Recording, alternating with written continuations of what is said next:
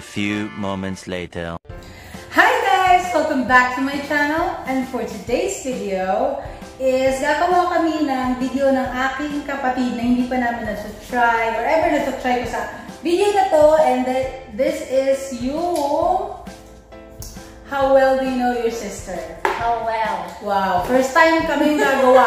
Wala pa ever ang nakakagawa. Kaya very content. Magandang content to, kaya panoorin nyo guys. Very interesting. Meron kaming pentel pen.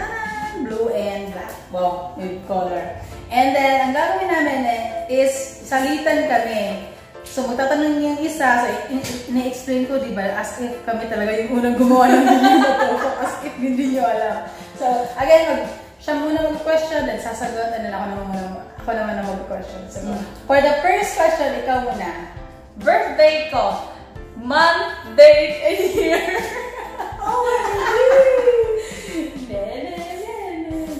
Loko, nakalimutan ko. Ano ba yun? Year?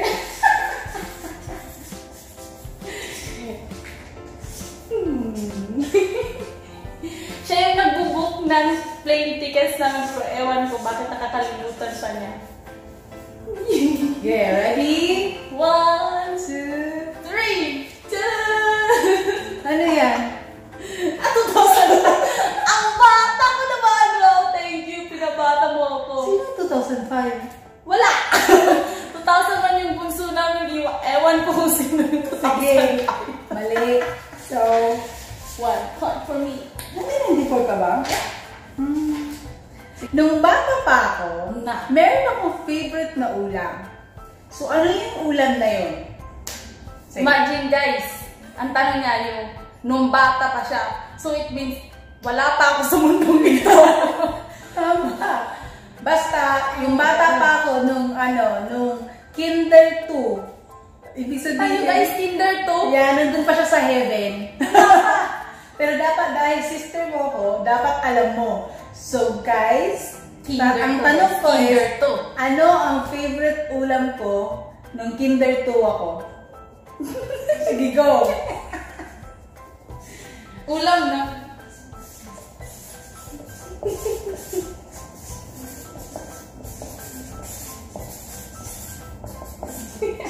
Ready? 1, 2, 3. Salam! Ano yun? Ano yun? Tusigo ni Mama. Hindi pa nagtutusigo si Mama dati. Sorry guys, pero naiintindihan niyo naman, di ba? Siya yung eldest, ako yung ika-apa. So, wala. So, wala talaga. Hindi ko talaga yung makukuha. So, wala. We don't know each other. Who you? So, ano na? 0-0 pa. 1, Oh, 0-0. So, ano? Ikaw next. Okay. Ito yung palagi niyang mali. Ano yung correct spelling ng pangalan ko? Okay. Correct spelling. Correct spelling.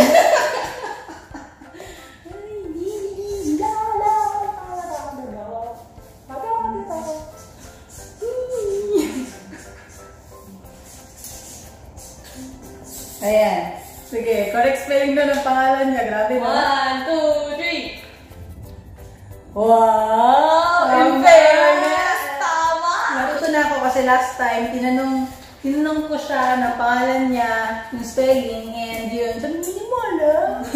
Kaya medyo tinandaan ko ng konti. So, at least, diba? Meron na siya point.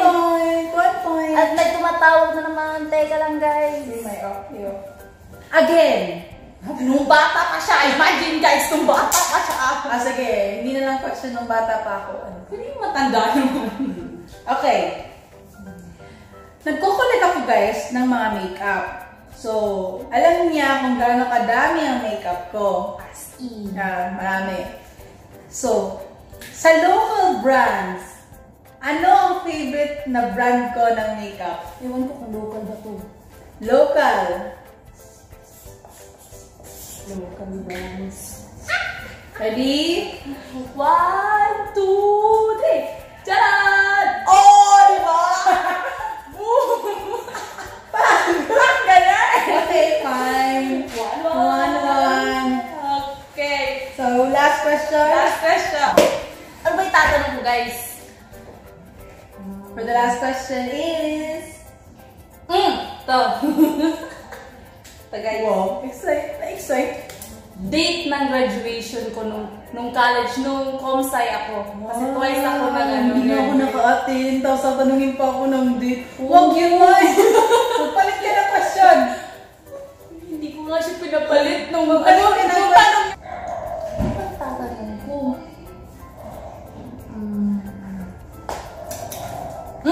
Ito na lang. Sino yung childhood friend ko? Ang dami mo childhood friend, hello. Pinaka-close ko na childhood friend. Tapos ngayon, friends kami, pero hindi na kami ganun ka-close. Kasi, you know na, matanda na, may kanya-kanyang buhay and all. Ano yan? From Balintawak yan? Console!